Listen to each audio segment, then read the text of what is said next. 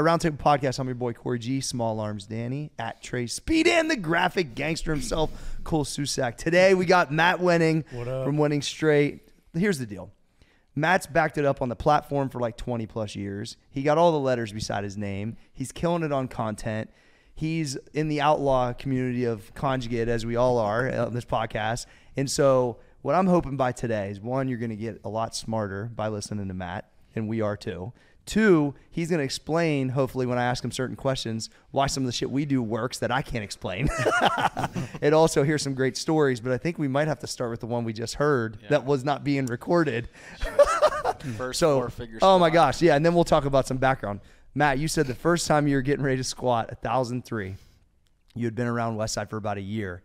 Tell everybody what happened, the person before you. So I had just moved. I just graduated with my master's degree in 2005. Yeah. So I had been traveling back and forth to Westside 3 hours away when I could, which was about twice a month. Yeah. So I would squat with the PM crew with Chuck and them on Friday night, go stay at Louie's house, which was always a fucking treat. I'm sure. And then get up in the morning and bench with George and drive home. Okay. I did that for 4 or 5 years while I was going to college. So the first real meet that I do under the Westside Barbell full-time lifter type deal, APF Senior Nationals in Vegas, like 06. And I go there and it's my first time I'm going to squat 1,003. And not only do they do things in classes of weight, but they also do them in alphabet. Okay. So me and this other guy were both going to do 1,003, but his name was alphabetically before mine. So he goes under the bar, freaks out about 4 to 6 inches down. So he's still super high, dumps it over the top of his head. And it's a brand new squat bar that's razor sharp. And I just see this, like the blood just rip off of his scalp. The spotters just drop so fast that they can't get their hands from underneath the bar. One guy rides it to the ground and snips his fucking fingers off with 1,003. So he's standing like raw, like it's a fucking Freddy Krueger. Hey, we're worried about when guys are taking too long getting their knee wraps on. Yeah, no this shit. motherfucker's let his fingers laying on the floor. So the dude's fucking like, oh, you know, screaming. And so they're trying to get the weight off and get the fingers. And then the medics come and take this guy away. And they're stripping it down to a feasible load to put back up on the rack. And Louie the whole time's blocking me. Don't watch this fucking shit. You know, while they're taking off my wraps, you know, to reset because they're going to give me however much time I want. Sure. Instead of going, you got 1 minute, because I just watched the guy about fucking die. And so I remember him and Hussey come up to me. Hussey was, as far as at that time, Hussey and Louie were the two top powerlifting coaches. Yeah. No question asked. And Hussey comes up to me and goes, you get this fucking shit. This is the baddest squat I've ever seen. It come from Rick Hussey. Goes, That's pretty amazing. You just watch somebody about fucking die and you're going to take the same weight. So I get under there and I remember just being so fucking like nervous. Yeah. So I just make sure I just slow everything down so that weight's stable. Because it felt like wherever we were at that time, I don't know if it was the ceiling height. We were in this massive ballroom that had like 30-foot ceilings. I think that was throwing guys off. Spatial awareness. The spatial awareness where the balance was getting fucked up. So I pick it up and just control it and just dunk it and hit it and stand up, and the crowd goes fucking crazy because they're thinking this is a shit show. And I get it, and I'm like, that was kind of solidified me as one of the badasses of that time. Hell yeah. That Westside Barbell, you know. So that was an interesting situation, but that was my first taste of a multi-ply meet under the Westside Barbell banner, was watching somebody fucking die with the same weight I was getting ready to do. So what a lot of people, obviously the mystique of Westside and just the craziness of guys like Chuck and yourself, and it's like people don't really understand an environment like that because it doesn't exist, right? Which is what we're trying to create in our morning crew. And it's like that competition, not that really everybody even likes each other. Everyone wants to be on that fucking board, take these world records. Like, it's so lost in today's gym, like, but it pushes you. And you did obviously extremely well on your own when you left Westside too, because that's when you hit a bunch of your numbers, Matt. Yeah. But it's like, talk about how important training partners, environment, competition, and that real, like, they call, I'm a dog, but that's like a fucking, like, for real, like, killer mentality that you are walking into every day. Sure. I mean, and to be honest with you, I mean, a lot of the reasons that I did so well when I left was because I took what I needed to take from there. Yeah, it makes sense. As far as what you're asking, which is that intensity level, we all trained together so hard that going to meets was a fucking vacation. That's how we feel.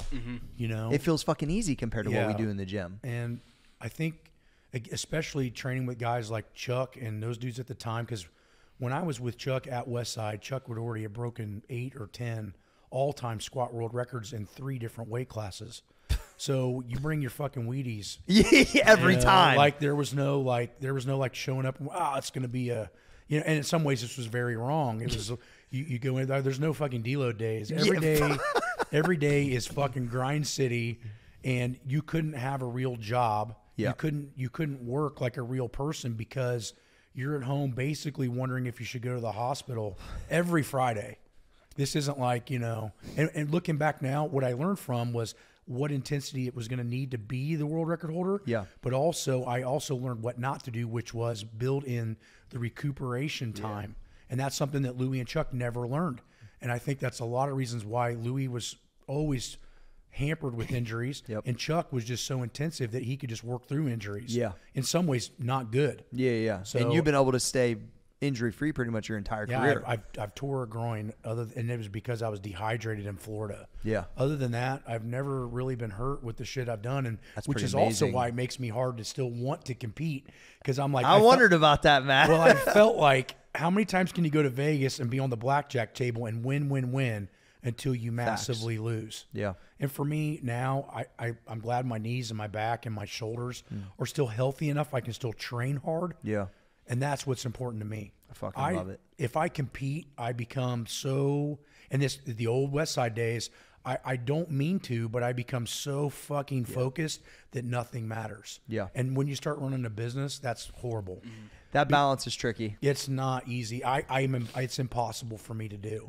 So until I can get to the point where everything's more replicable, where I don't have to be on my toes, mentally and physically all the time with the business, then maybe it's time to sit down and consider doing some of that. But as of right now, I get so fucking drawn in from my experiences from Louie and Westside of that focus.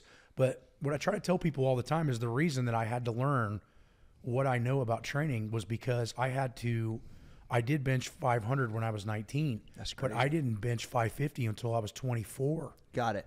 It took me 5 years of grinding my fucking nuts off to go up 10 more %. And then another 3-4 years to go up another 10%. The point is that you get to a certain strength level, no matter what that strength level is. It doesn't matter if it's 225 to 250 or 500 to 550 on the bench. Those jumps are oftentimes educational purposed. I believe that. Meaning you don't know what the fuck you need right now at this particular time, and therefore your body's going to fight every step of the way to get better, which means the intensity is not the trick. It's the focus of where you're putting your energy at what exercise at what time. So if my arms are weak, but I keep focusing on pecs and shoulders, let's just use an example, then my bench is not going to move. I might feel better. I might look better. I might even occasionally break a PR in a weird lift. But when I go to the contest, it doesn't transfer. And that's the trick with Conjugate is a direct swallowing of pride to understanding you don't train what you like anymore. You train what you need. Yeah, and the shit that's hard. And the shit that you don't want to do. We just went through a whole deficit cycle, and because deficit, conventional, there ain't all these guys it's hard for fucking every one of my fucking guys, right? And it's like, so you go deficit, we went straight weight, a red, a black, and then double reds. That was our 4-week wave. But you could see guys get better each week and more comfortable.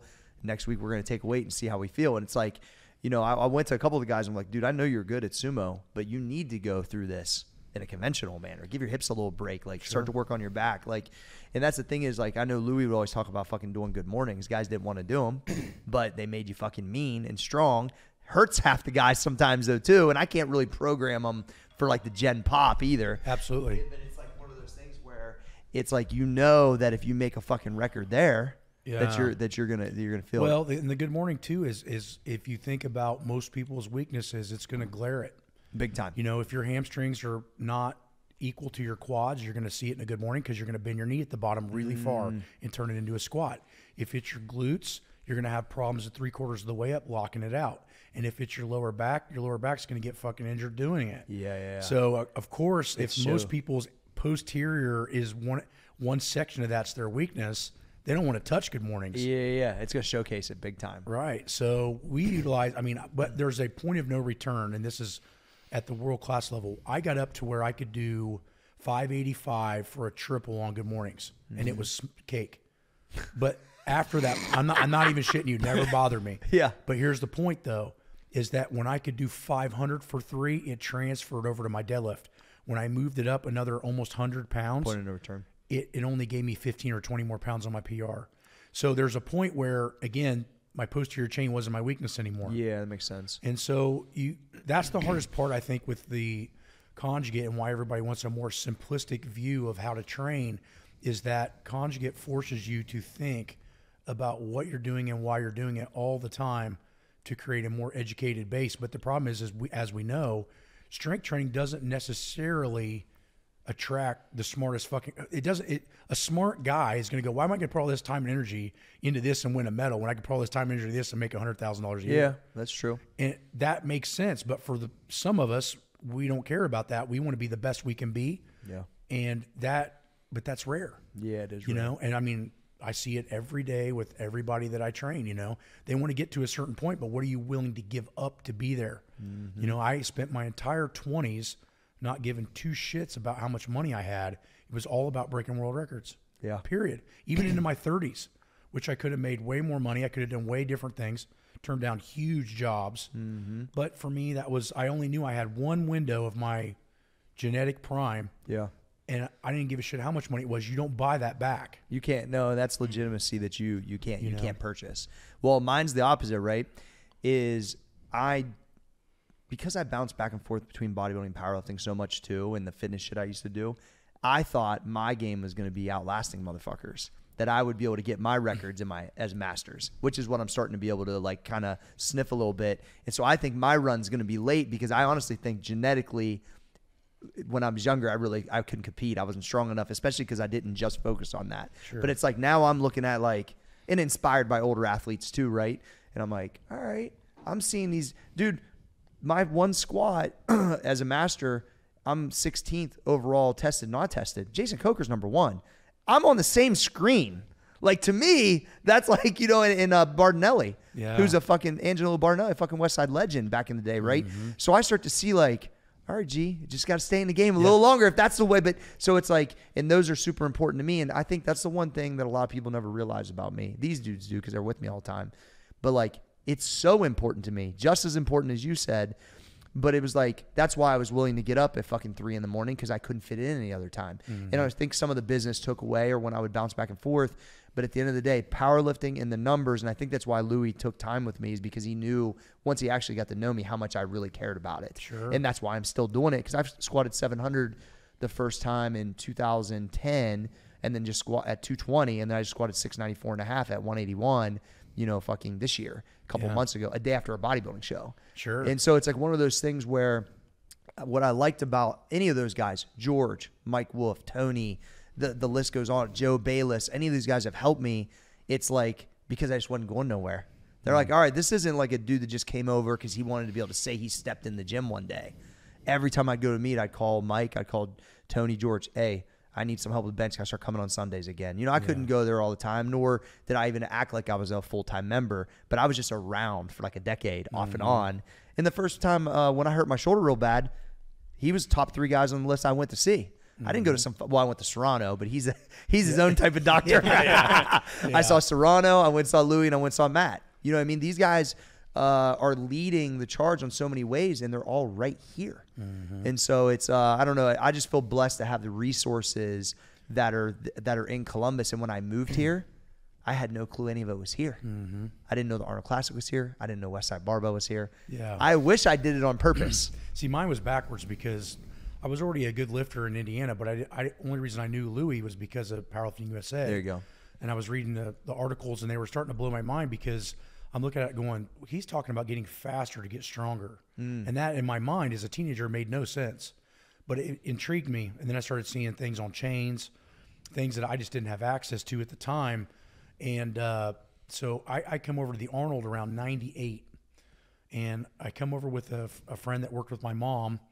And we see George and Louis and Dave Tate and everybody walking out of the Arnold when they had the bench bash for cash in the main stage.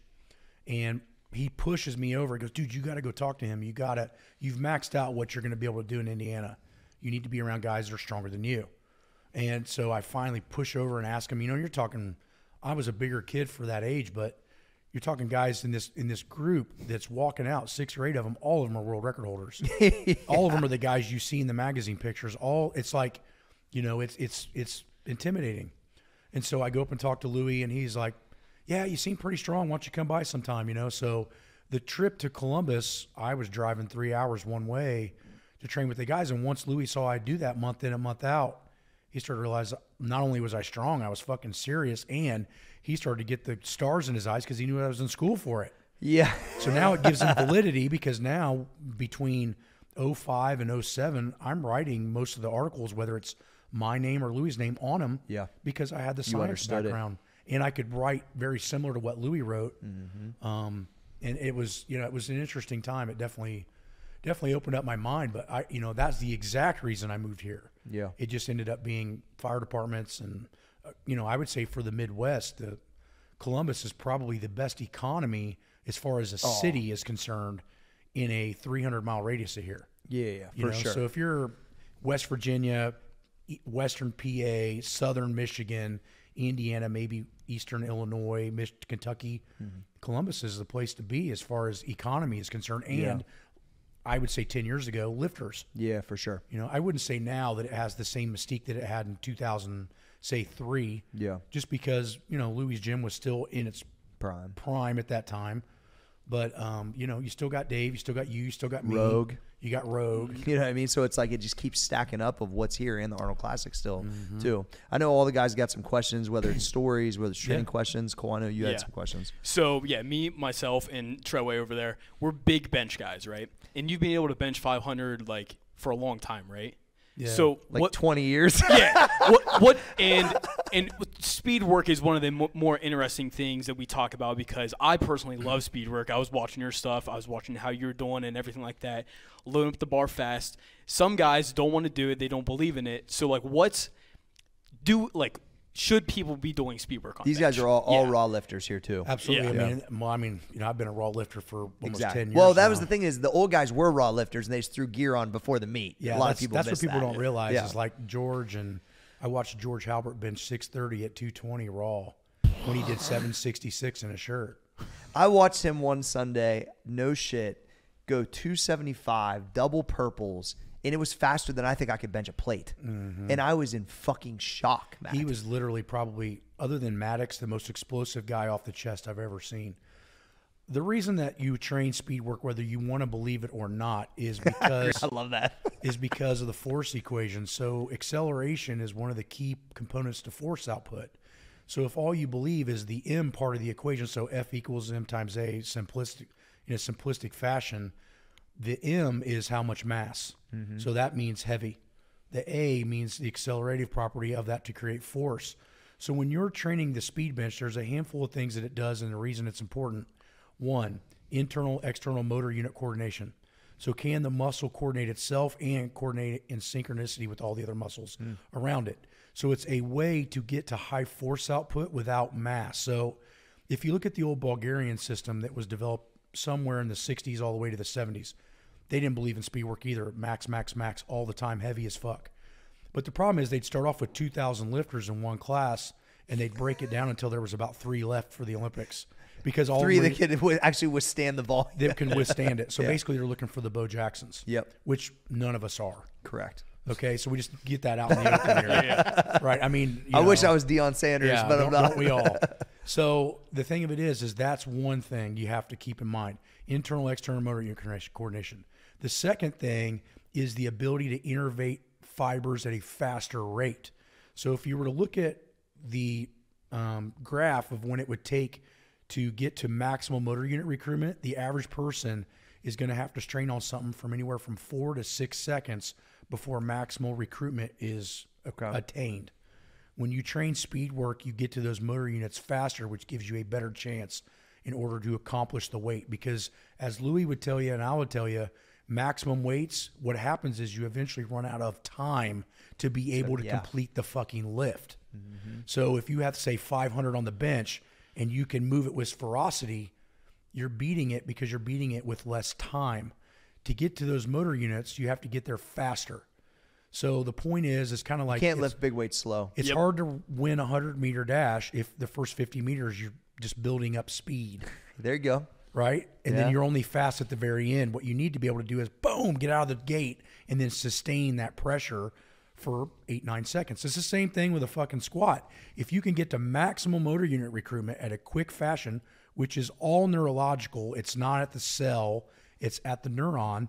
Once that happens, then you can innervate fibers quicker, and now you're stronger because you can complete weights faster. That's why you do speed work. I'm fucking smarter so- right now. that's I am so- fucking smarter and you know right what? now. And you know what? Whenever this is the fuck I'm talking about, Matt. Whenever I bench 350 at 81 down at the Edison meet, Yeah. I attribute to benching that because of speed work, because I knew I was fast off my chest, and if I got the lift, the 350 was fast. If I got it fast up to right here, I could easily lock it out. That's why I bang all the Yeah. triceps. You'd already to created. finish Now it. the third thing is you're creating compensatory acceleration, which was Dr. Fred Hatfield talked about for years, and that is quickness beats heavy weights. So why I always use this analogy. It makes perfect sense to me, and will to you guys too. If you're driving your car down the highway and you got the cruise set at 65, why does it get better gas miles than in the city? It's already moving. Okay. Now here's the thing. If I'm applying the brakes down the highway, and let's just say the cruise control won't shut off, it just tries to maintain speed, how much harder does it have to work? This is why bands and chains are needed for speed work, because you create so much compensatory acceleration that you miss part of the strength curve because you've already beat the weight, and now it's just flying to the top, which we know heavyweights do not do. Yeah. So when you hook a band and a chain onto something, you're actually changing the force velocity curve and forcing the muscles to basically keep accelerating while the brakes are being applied. Got it. So the muscles work harder for the same amount of reps. Now here's where people screw up. When you do speed work, right when you're done, all of your accessory work needs to go down into tempos, i.e. 3-3, 5-5. You've already smashed that neurological conjunction with the fast fibers. Now you need to slow down and fix your grinding power with the accessory muscles that you think are going to be the weakest link, which is probably lats and triceps. When you say 3-3-5-5, you mean like tempos like 1, 2, 3? So like 1, I got it. 2, Okay. 3. Yeah, So if I was making doing tricep push downs, instead of just getting them Slow. done, I would 1, 2, 3, 1, 2, 3. I got it. Because I've already done this contraction Yep. at maximum. So the body's got enough information to get better doing that. Now you have to change the book. Yeah. Give the muscle a different book to read, and now you'll have higher progression. Makes sense. So the problem with speed work is you'll start to see, if you back away and don't watch anybody, that they start to do too much quickness with everything that day, and they're not focusing on building the grinding power, which is the max effort day for sure. Yeah. But you have to isolate it in those muscle groups, even that workout. So if you watch me do triceps on speed day, I will do them very slow, because what I'll know is when I max, it's going to be like, boom, here, Yeah, right? of course. Yep. Well, if you're only good at pow, then what ends up happening is When it you ain't got doesn't- pow. it doesn't seem transferable, but it is on a secondary on the backside. So I've never heard anybody explain it that way. does it make great. sense? Yeah. Fuck yeah. It makes I a ton also of sense. I also think that it helps with like technique. Like whenever Well, I was you're doing speed work, practicing, yeah. every time I would set up, I would practice my setup, practice the arch, get set up. That helped me out a ton. Talk to me about stretch reflex then too, because Yeah. that's the one thing that a lot of people like Ramos and George would talk to me about. And I watched, I think even like a couple years ago, George still was benching like 500. It would just be like a fucking spring, dude. The way he would load it, and it would be like he'd start it. Well, back to your question before that leads into that really well. In my opinion, on a basic standard, there's 3 ways you can make something more difficult, i.e. give you more benefit. You can make it heavier, you can make it faster, or you can make it awkward. Yeah. So if I do chaotic training, it teaches me to stay tight, but my form has to be perfect, because if I fuck up, You eat it. say I'm doing hanging kettlebells, right, I'm going to eat the fucking floor. Yeah. On the other side of it, if I do something insanely fast, to do that, the motor pattern has to be perfect, because it's so quick, it's almost instinctive. So the speed work teaches you to have instinctive perfection of motor pattern. That's the 4th thing that speed work does, right? So back to your question on stretch reflex. Muscle action, we all think, I mean, most people, and I even did before I was highly educated, that Muscle action is the spindles grabbing each other and pulling, actin-myosin cross bridge, which is basically fingers grabbing and pulling at microscopic levels. I didn't know that, but I know it. Good. To cause contraction. So basically you have the sliding filament theory. So that basically means this part grabs this and pulls chemically, either concentrically or eccentrically, to make you move. Stretch reflex is actually 30 to 40% of your actual strength, which does not really entail actin-myosin cross-bridging. Okay. So what I'm trying to get at is that the tendon itself stores energy like a coil. Got it. Like a big car. That's what it feels when you hit it right, too. Like a car spring. That is neurological control of soft tissue, not muscle. But it works with muscle. So why are these NBA basketball players have these amazing verticals and their fucking calves are little as hell. Smaller than my wrist? Yeah. It's all tendon. Got it. So the tendon actually stores kinetic energy and can retrieve it or not retrieve it based on two factors, trainability and genetics. Okay. So some people just naturally have it. Other people have to work for it, and sometimes they're never going to be any good at it. I mean, how many guys you've seen that are strong, but they can't dunk? Yeah.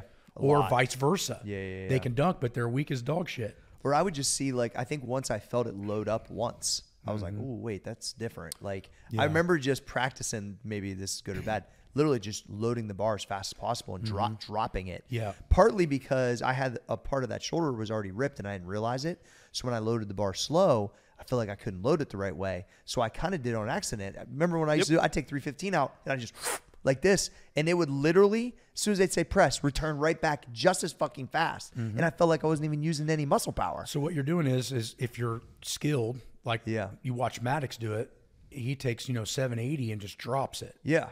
Now, the reason he's doing that is for two reasons. One, he's storing an immense amount of kinetic energy, actually more than what the bar weighs. So which is fucking crazy. Think about this, right? Let's just say this phone weighs 5 pounds. Yeah. And I place it on my knee, right? No big deal. But if I take it 6 feet up and drop it, it probably breaks my knee. It's the same weight. It's velocity. So when you're training speed work, going down in a high velocity is going to help you learn to store kinetic energy if it's the proper percentage of weight. But here's the thing. No one does the proper percentage, I guarantee. Nobody does the proper percentage, number one. And number two, what's the goal? So for most people listening, they're going to be like, well, I want to build muscle. Well, what we're talking about right now will not build any type of bodybuilding or aesthetic type muscle. So how do you synchronize both things to help with all factors? Here's how you do it. Controlled eccentrics with pauses with fast concentric. Now you have the explosive power on the upward phase, but you have the time under tension on the downward phase. So now you're getting all the muscle benefit, and then on the way up, you're getting all the tendon benefit. So it just depends on what you're trying to work for. Now, let's say he's a wrestler and he doesn't want to weigh more than 165. So we would train him more velocity-based speed work, where we're trying to move quickly because we want to store kinetic energy. We don't want him to stay in the weight class. Exactly. So depending on if you're trying to gain weight, lose weight, get faster, or your goal is pure athleticism or aesthetics, you can make the skeleton of Conjugate work very well for you if you understand the pieces and parts that are involved. Nah, that's fucking awesome. Right? This is great. Why are people so scared of fucking Conjugate? Because it's a realization that you have to work your weaknesses. Yeah, that's plain. I mean, probably a here's lot the of thing. self-awareness. It starts in school. It starts with our parents, and I'm not being an asshole, but here's the thing. If I'm a teacher in 3rd grade, and I understand that this kid really struggles at math, but he's really good at, say, English, I'm going to push him to his strengths, and I'm going to let him glide on his weaknesses. Conjugate's the exact reverse. Yeah. If you want to get great, you got to fucking work. Well, even that, but even if you want to be structurally sound, so say I like to train quads because I want my legs to look like Tom Platz, but I avoid my hamstrings because they suck when I train them and I hate them. Well, eventually that's going to hamper the growth of the front side because the back side's imbalanced. So the reason Conjugate is difficult is because your library of exercises needs to be vast. Yeah, sure. So that means your equipment availability needs to be fairly high, 1. 2, you have to know your weaknesses and be willing to train them. And 3, you have to have an understanding of basic physics in order to utilize the training properly. We're just talking about mass equals, force equals mass times acceleration.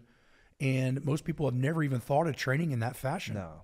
So my point is it brings out everyone's insecurities. And as we know, most people that get attracted to weights are hiding already from insecurities. So now they're trying to be more, for sure. Yeah, they're not alpha, so they want to be alpha. Yeah, they're not strong, so they want to be strong. So now I'm going to give you a program that's going to bring out all the things you hate and all the things you avoid. It's so good. It's exactly why nobody fucking does it. Well, I'm obsessed with programming and learn mostly the stuff in the gym by trying stuff or reading or listening to you guys or learning stuff at Westside. But it's like, I know that the academic side's not super strong. So when I hear it broken down like that, a lot of times I feel things working and know they're working before I can explain them because I'm more of a practical application. I've always been that way. Everything starts off in bro science. I don't give a fuck Right. what anybody says. Thank you. If you look at even the way the Russians were training, I'll give you a really good story that came firsthand from Verkhoshansky to me directly. Fucking love it. So for those of you that don't know, Verkhoshansky was a great Olympic athlete in the 40s. In the 50s, he gets his PhD in Master of Sport. So this dude's like freaky smart, okay? Like blows me, Louis, everybody away. The long end of the short end of the story is that we were talking, and I go, well, how did you figure out that lifting weights and jumping was going to help track? Because he's the dude that invented plyometrics. Yeah. So just think about that. No big deal. No big deal. Trey ran track in college. Yeah, this fucking guy invented plyometrics. And so he goes, it's a really interesting story. He goes, we didn't have a lot of funding because the Soviets at the early 50s were not really interested in the Olympics yet. Got it. They actually got interested in the Olympics from Paul Anderson. Paul Anderson came and did a lifting exhibition in Moscow in 1952 or 3. He's like an 800-pound squatter or something, right? 1,200. 1,200. Okay. He squatted 1,200. I'll fuck myself. So that's fine. But so in Vegas, so he was the first man to clean and press over 400 in the Olympics. Okay. So think about that. Yeah. Number 2, he squatted 1,000 pounds on the hour every hour for 8 hours in Vegas in the 50s in as the 50s. exhibitions. In a probably pair of fucking just boxer briefs. Look him up and you'll lose your mind. He's the first guy to really not understand Conjugate. People thought he was a fucking idiot. So here's what I'm saying. In his backyard, he dug out pits and would fill 60-gallon drums full of different amounts of concrete and then measure it and get it perfect. And so what he figured out is that training to a certain depth all the time was not advantageous to gaining long-term strength. So he'd have deep squats, high squats, and he would sit in his fucking yard. So he's playing around with Conjugate, but without knowing it. Starting off as just some hill jack in the back going, hey, I got an idea. Let's try this, right? That's so good. So the Soviets see Paul Anderson in all of his glory of like, holy fuck, this dude's insane. Yeah. That's when their attraction to the Olympic lifting and when they went to outsee and find Alexiev and all those other badasses, right? So long story short is, right before that happened, Verkhoshansky gets snowed out from track. Obviously, they're in fucking Russia. Yeah. The winners, Some rocky shit. The winners make ours look like the fucking Bahamas, I'm sure. And so they can't go practice any of their sports out on the track, and they don't have indoor tracks. Yeah. So he's like, well, I guess we're just going to make do with the time we have. And we had a basement that had connected to the barracks, a weight room and some plyo boxes.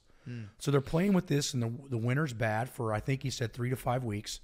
They're not doing any sports-specific shit at all. They go back out to the track when the weather clears, and within a week or two, everybody does better. And he's like, what the fuck? Because before that, everything's specific. Yeah, of you want to course. be a triple jumper, what do? Triple jump all the fucking time.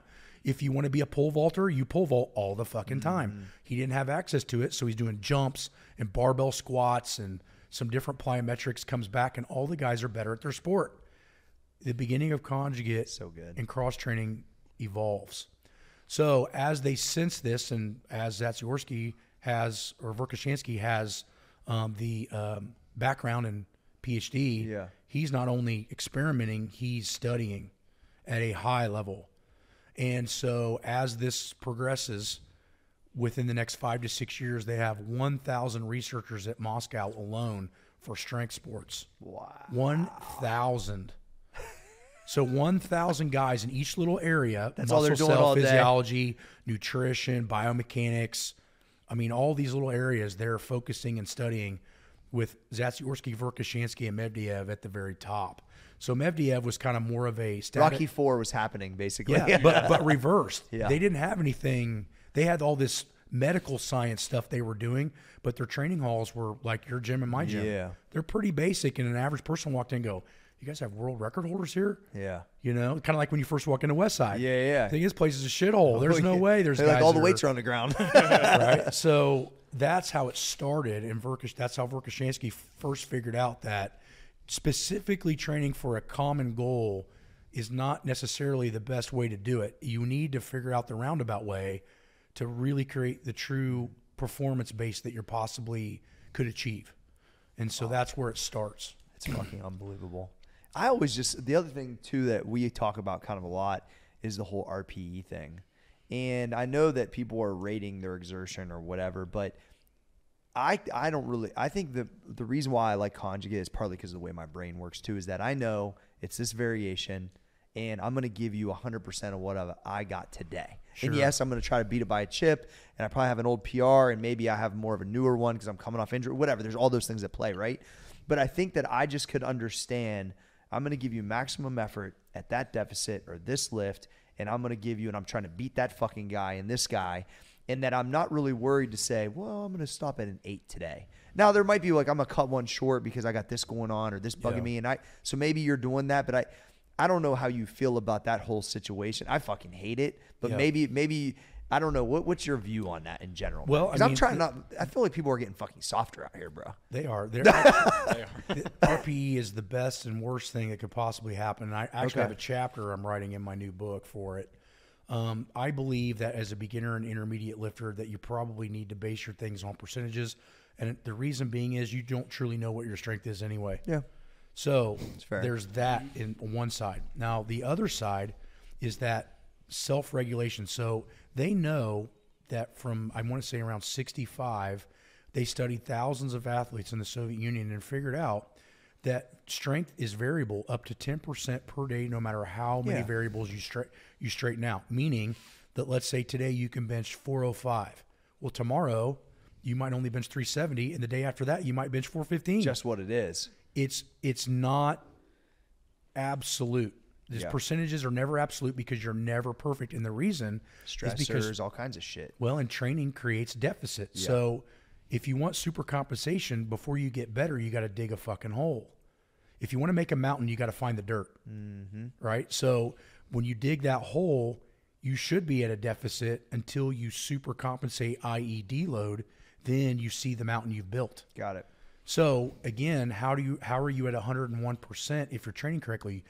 So what they realized is that max effort was actually anything above 90%. I got it. Okay. So although it's very good to try to push records in the beginning and intermediate stages, you have to plan your records as you become advanced, because you probably are at neurological maximum once you're good. Yeah. So again, if all of us go to the gym right now and we absolutely max squat, I'm probably going to hit 95% of my fibers, but some of you guys are only going to hit 75 no matter what you do. Got it. So who's more beat up? Me. Because my max is truly my max. But the problem is it may take 10 years of training before you can innervate those fibers. So you have these built-in neurological governors. Yeah. So, okay, your car, for example, has a computer. And in that computer, it sets a point where it realizes that the engine is going to fucking perceived explode. Threat, right? So let's say my engine redlines at 6,500 RPM.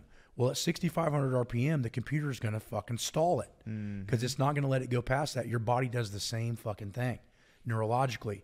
Over time, as you train and become more comfortable with heavier weights, those governors start to shut off. Ramos is explaining that to me because he saw me the last year or so, and he's like, there's a lot there, G. It's starting to click, and I can feel it as I'm going back into raw and all the bands. I mean, the bands this week were 460 pounds of bands, and you see the guys we do doubled up reds or blacks here just because it's easier than choking the bigger bands, and no one else can fucking do that. That's the thing is I would watch that stuff at Louis. I'm like, nobody following me online has this shit at home. Well, I'll give you a story on that real quick. Yeah. So probably the craziest band squat I ever saw at Westside. It was me, Chuck, Vlad. Okay, yeah. Okay, squat 1200. The first 1250 squatter. Yeah.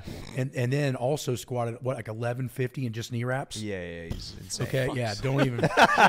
Dude's the baddest squatter of all time. Yeah. No question. especially super heavyweight. So me, him, and Greg Panora. Yeah, Greg's so Okay, strong. and Greg was a 1,100-pound squatter at 242. Yeah. So we're all squatting together. Nice squad. We do 2 blues and a green. Yeah. Which is 550 pounds of true brand new band tension around a fucking monolith base. Well, a lot of people don't realize that there around was a 4x4. Yeah, I was gonna say that was when I went there. I didn't realize all that shit was stacked up down there. So too. I get there one time and I'm like, Louis, how much fucking band tension is this? Because it's going around a 6x6 piece of steel and then a 6x6 piece of wood, and I'm like, that's not how they're supposed to be. Each blue is like 220. And Chuck's like, I need the weight to be about what it is at the bottom. And I'm like, okay, fuck, here we go. So we start loading it up, and Greg and I do a plate. So now you're looking at 650. The first plate on the bar. And no one takes quarters. That's set fucking 1. Set 2, 2 plates. Now you're at 750. Set 3, you're at 3 plates, so it's supposed to be 325. Yeah. And it's fucking 725, set 3. Then it goes to 800. Then it goes to 900. This is doubles. Yeah. Then it goes to 1,000. So now me and Greg are starting to slowly tap. I think I get somewhere around that day, I get like 625 plate weight and 550 pounds of band. But I was already squatting close to 1,100. Yeah. Greg gets a little bit less than me just because of body weight. Yeah. And now we tap, and it's just Chuck and Vlad. And Vlad wants to beat Chuck just as bad as Chuck wants to beat Vlad. And Vlad's just slowly working his way up. He had not out-squatted Chuck yet. He's a lot bigger than Chuck, Huge. too, right? I mean, he's my height and weighs 360. Yeah, that's why. So he's a fucking goddamn, Russian tank. Yeah. And so the weight goes up to close to 800 bar weight with 550 pounds of band tension. So we have 800 pounds of plate weight, 2 blues and a green. And so anybody watching, I would ask you to just any way you can set up a single blue, oh my god, put it on a fucking squat bar and walk it out, and then double that, add a green and add 800.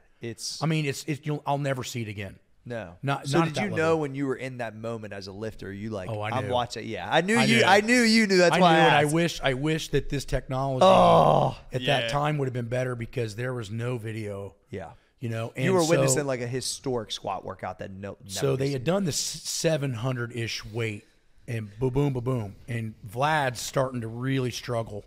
His body weight's better, so for band tension, him and Chuck kind of evened themselves out, because Chuck was so explosive, but Chuck could get out of control real fast. Yeah. Vlad was bigger, but was unused to the tensions.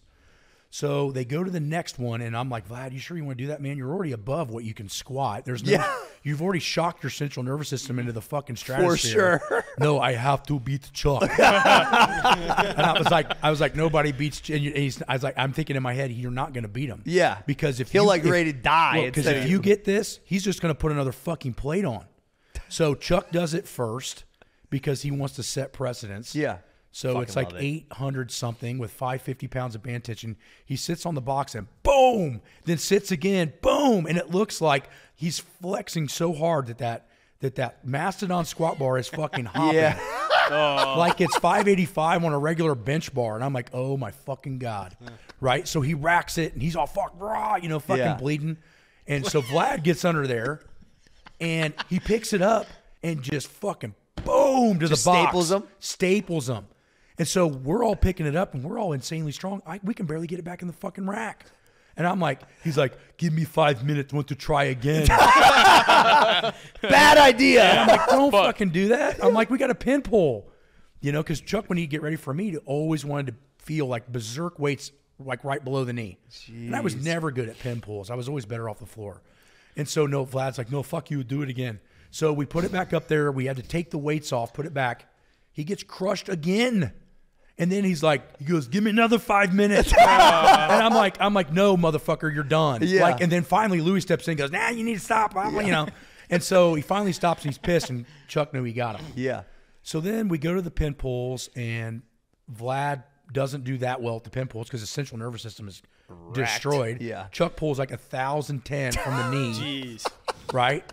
This is what gets fucked up. We go to the meet about 4 to 5 weeks later. This was the last meet I did at Westside. Vlad fucking smokes 1250 in the squat. Chuck bombs out. Really? And that's when I started to realize that Chuck was leaving everything he had in the gym and wasn't learning to taper and put all the energy into the meet. And Vlad would push himself, but Vlad, the 2 weeks before the meet, was like, need time down, relax. Yeah. And Chuck was like, no, man, I'm going in to work out, you know? And what I started to realize is there was timing to all of that. And although Vlad didn't do it correctly as far as the loading parameter, and Chuck was just to compete in the gym, that it fucked him up royally trying to beat a guy that probably if Chuck would have taken just the 7 plates, which would have been calculated to what he was going to try to squat, but he wanted to beat him in the gym. So this is where it gets complex, and you have to be careful. Is at the highest level, you have to balance competition with, again, nobody knows other than me and a handful of others and people listening now about that squat session. But everybody remembers Vlad squatting 1250 for the first time. My point is where are you putting your energy and what is it transferring to? Sure. And that was really, I learned a lot from Chuck, but one thing I learned was how to back off to make sure the numbers got better. Yeah. And that, again, at Westside, sometimes you learn more of what not to do than what to do. Yeah, because there's that fine line. Like Ramos would tell me, he'd go, you know, if I didn't like have strippers sleeping in my car on Sundays and would have drank some protein shakes, like he goes, maybe I'd have done better. And I go, yeah, but I said I would argue that part of it was because you were so like stress relieved. That's why he went and, you know, total 2,000 at fucking 81 or whatever. Like there's part of the crazy that works in the favor and part of the crazy that maybe doesn't allow it to be as longevity wise. Absolutely. And, you know, I would say that Westside probably had the biggest conglomeration of people that if they had all the focus they needed in the gym, but their lifestyle wasn't conducive for them. No bullshit. Jerry Obradovich would have been one of the strongest guys to ever live from Westside Barbell or in the world period if he wouldn't have been a drug addict at the time. Exactly. He literally, and I'm not busting his ass because he's a great guy, he was on a 2-week crack binge. Then they find him in a crack house. Louis personally goes and gets him out of a crack house, fucked up, cleans him up for 3 days. He goes and wins the Arnold Bench Bash for cash. What the He's fuck? that gifted. Like that badass. Yeah. Like you're a crackhead. You just came out of rehab. And he probably just benched 700 pounds. And he just walked out. I think it was like 744. It was their first bench press over like 725 ever at Westside Barbell off of a crack bench. I mean, it's like you can't even make that up if you tried. No. And that was just the first time I was slowly coming there. So I saw it all. And I was like, oh my God. What world are we living in? But I'll tell you when I knew where I was at and what was really going to go down and what it was going to take to get my goals was I want to say it was the 3rd or 4th time I went to train with Louis, and Louis is like, yeah, I'll be in the gym with you guys, but you know, I just got done getting my knee scoped, so I don't know what I'm going to do. Literally got this knee scope the day before we trained. Okay? Of course. So imagine you get fucking knee surgery, and then Cory's like the next day, let's box squat. Come in, box squat with us. You'd be like, fuck you. Not Louis. Yeah. Louis walks in, he's got bandages all over his knee. And he's like, hey, I don't know how good I feel, but I think I'll squat with you guys today. And I'm like, what? This dude just had a fucking knee surgery. He gets under there, and within the 3rd set or so, blood is just pouring down his calf. Of course. He's breaking the sutures. Yeah, of course. Or whatever the fuck they did. And it's just bleeding down his calf, and I can't stop but sit there and look and go, where the fuck am I? Yeah. This is like, I get about being hardcore. Yeah. This seems There's little levels. Extreme. Yeah. And that's when I realized how fucking psychotic he really was, and a handful of the guys were there. So when I started, when I got to go pull with him one time, and it was like probably 2010. It was like when he was getting ready for his last meet, where he went like 805, 4.5, like 675. He like totaled something ridiculous at like 63. And we went up. Me and this other guy named Jason went up for a deadlift session, and Louis got them old purple briefs on. He's pulling. He's bleeding all over those the fucking. For a little bit of a discussion, those purple briefs smelled like Conan's riding blanket. Yeah, I'm sure, bro. Well, I'm getting to that story now. Yeah. So he's pulling, he's bleeding all over the fucking bar. Everyone, and I'm walking up to this bar, and I'm looking around like thinking, all right, I know I have to deadlift this, but there's a lot of blood on this fucking bar. And that kind of happens here now, but I didn't know any of these motherfuckers either. Yeah. So anyway, then he gets done pulling or whatever. He's bleeding out his nose, bleeding out. He's like, help me get these briefs off. Yeah. And me and Jason, we're pushing on, and Louis starts bleeding on Jason's arm. And Jason's looking at me, and we're basically like half-ass interns, like not even supposed to be there. He looking at me like, what the fuck is going on? Yeah. Well, I tell you, I remember the first time seeing that shit because he was just bleeding down his knee on squats. But I remember we would deadlift, and he would scrape his shins or bleed on the bar from his nose. And then you'd go next. And then I'm thinking, I'd really like to get AIDS the cool way. Yeah. I swear to you, that's what I thought too. I don't know if this is the way I want to go down. That's our quote. Yeah. And then I'm like, I know the doctors aren't going to believe it. Oh, He's God. like, you got AIDS from a deadlift bar. Right. All right, let me check your butthole. I remember thinking I'm about to catch something crazy up here. Yeah. Jeez. Yeah, it was fun. All right, Danny, your turn for a fuck question. yeah. I don't know How do you follow that up? That do you shit segue that. I just going back to longevity is what I keep thinking about when you said you've basically been injury free, excluding your groin. So and you said you've learned what not to do by your experiences at Westside. How is that kind of transferred over to with your athletes? What are some of the things that you are staples in your training program? Yeah, that's a good question. It's really kind of ties into what we were just saying. One, there's no need to go over, unless you're a lifter, there's no need to go over 90%. Yeah. 90% is the breaking point where the body gets enough information to get better, but not so much information it overtrains. Yeah. That is step one. And what I learned is in max effort training, I do not fail. One, I don't want to teach my body to ever fail. And two, I can adjust it. Yeah. Because within reason, I can probably hit 90% any day. Yep. But that extra 10 to get to 100 is going to require super compensation. So if I push to 100% all the time, basically you're at maximum tension that all the tissue can handle Without going through super compensation. Right. I got you. Okay. Right, Yeah, without going through deloading Yep. to actually peak for a specific lift, Yep. which you don't want to do very often in the year. Yep. I would say at most 2 times. So that is one thing. The next thing is making sure that the accessory work and the mode of training exercise changes on a consistent basis so that the pressure gradients on each joint change weekly. So if I like to do, say, V-bar pushdowns, well, I'll use that one day. Then 72 hours later, it's a rope. 72 hours later, it's my hands are backwards. 72 hours later, it's overhead. My point is that almost, I would say 75% of the people that email me go, Matt, I really like your workouts and I like watching your Instagram shit, but those exercises you do, like say that tricep pushdown, they really affect my elbow. So I ask them, well, what other exercises you do? Well, I just do that one. Well, that's why your fucking elbows hurt, you dumbass. They're fucking weak. So if you do the exact same thing the exact same way all the time, you're creating specific mileage in that exact point. Yeah. But you can train that muscle in different angles, pressures, and resistances. Yep. Bands, chains, free weights, cables. They all have different levels of pressure, different what I would consider cams. Where the pressure is on a cable is even throughout the entire motion. Weights, due to acceleration, change. They're lighter at the top than they are at the bottom. The point is that if you're changing those pressure gradients on the joints on a consistent basis, the body never really gets to overtrain at the joint. And that's why I truly believe my back, my knees, and my shoulders are still insanely healthy. Is because I move the movements around where they're specific enough to see transfer, but inspecific enough to reduce mileage. Fucking Bang. That was a banger. yeah. Seriously. Trayvon, what you got, buddy? Banger. Yeah.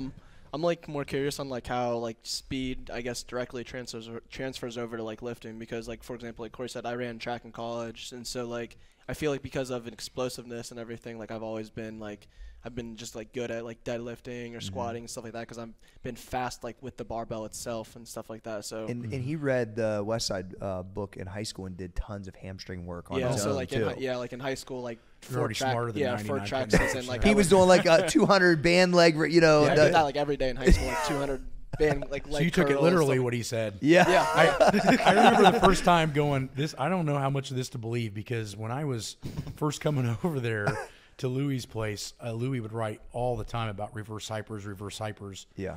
Putting 2 and 2 together, he was selling them, which I get. Yeah. And he's like, Mike Ruggiero just squatted 1,050 and he uses reverse hypers all the time, blah, blah, blah. And I finally get there and I get to be kind of friends with the guys. And I go, hey, Ruggiero, what's your volume on the week, because I want to get bigger like you. What do I need to do to get that shit? And he goes, man, don't tell Louie, but I don't ever do reverse hypers.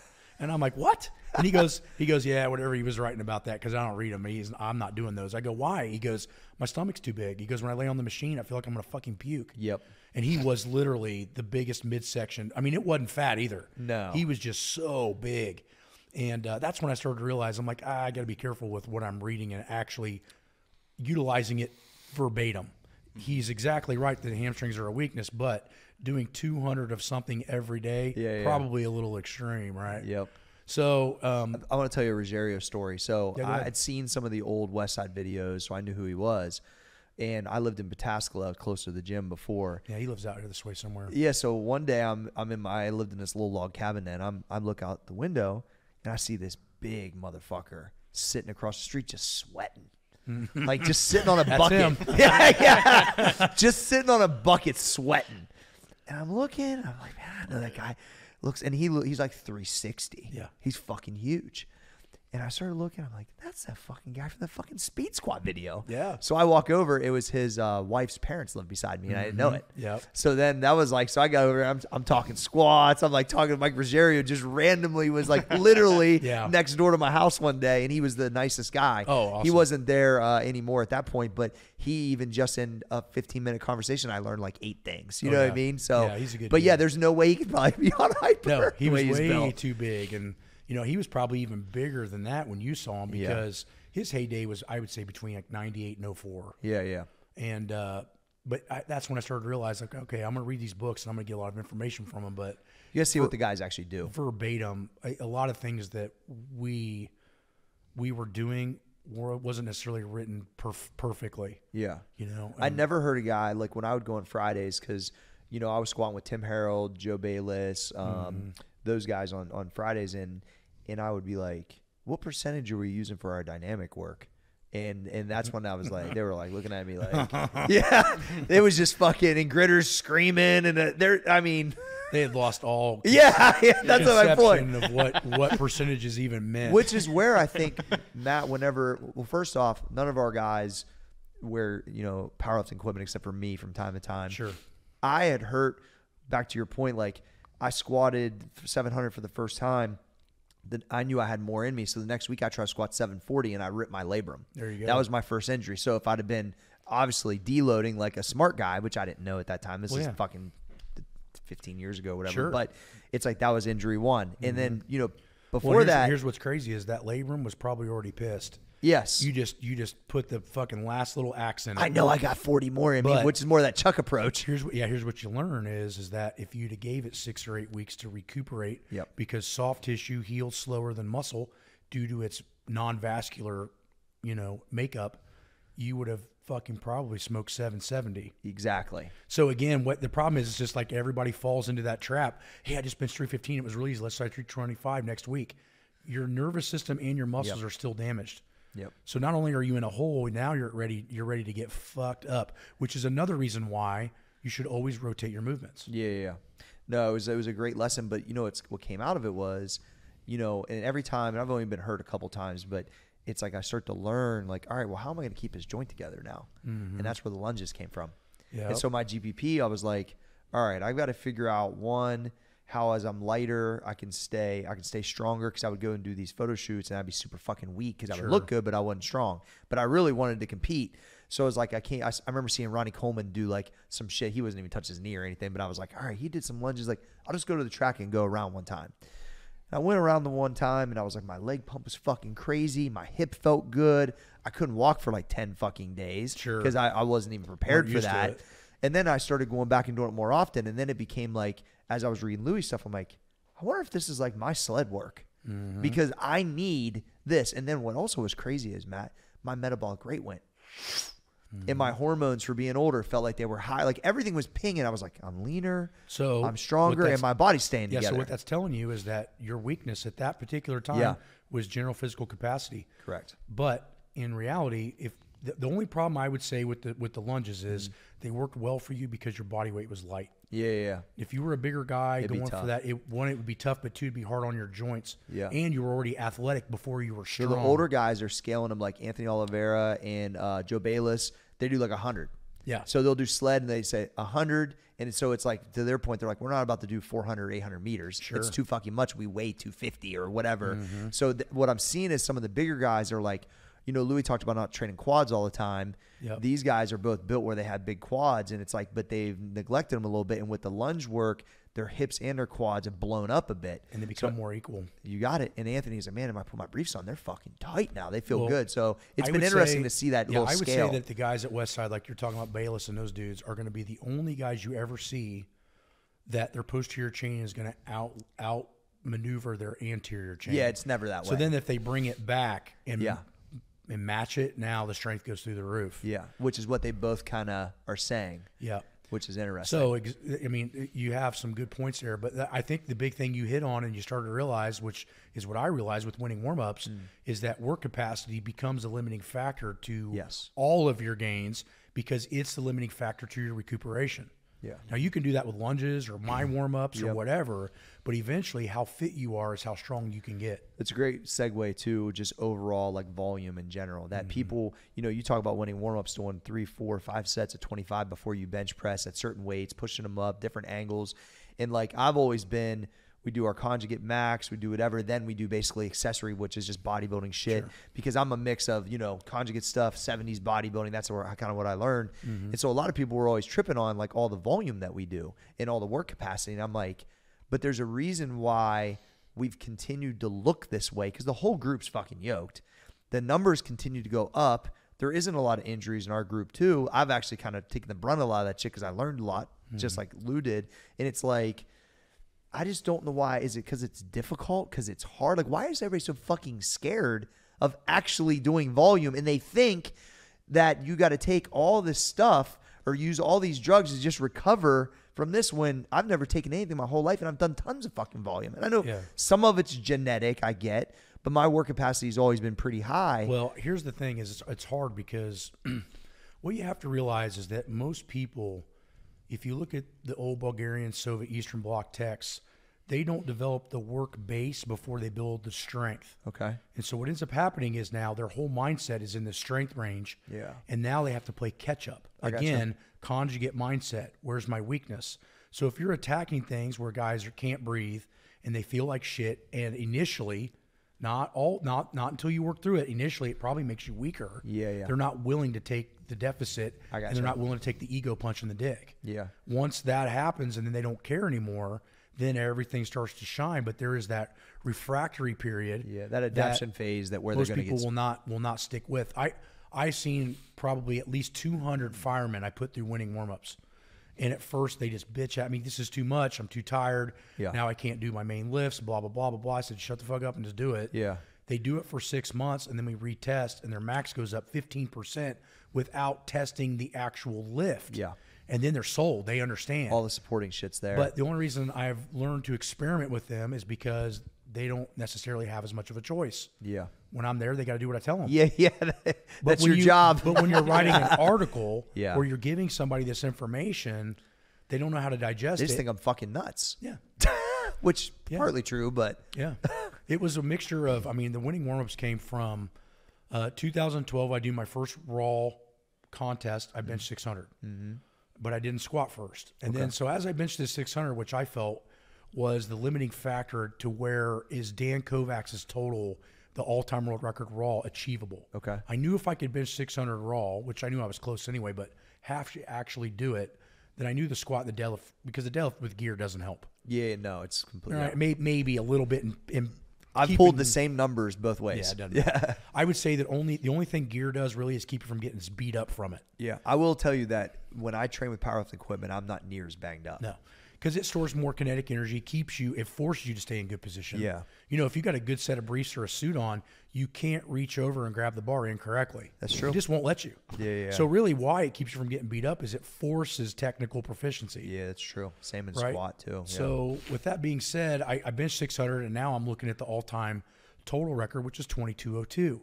Keep in mind, I'm the only guy to go from equipped to raw and break world records in both. Yeah, that's not common. Right? No, it's impossible. Oh, yeah. Nearly, because they're two different sports. It's like who's won Formula One and NASCAR. Yeah. They're still driving fucking cars, but they're not the same. No, I agree. That's why I've always explained when, like, basically like a Gen Pop person is like, I don't understand the suits. I'm like, this is like an extreme version of it. That's basically the best way to explain it. Like that, and somebody like, well, it's easy because you put a suit on. I'm like, all are you on rack 700 pounds? You still got to hold it. You still got to fucking squat I it. said, when people ask me all the time when I did the 1197.6 Yeah. world record, I was like, was in gear. I was like, we can put that on the bar and you can just get it up out of the rack anytime you want. Yeah.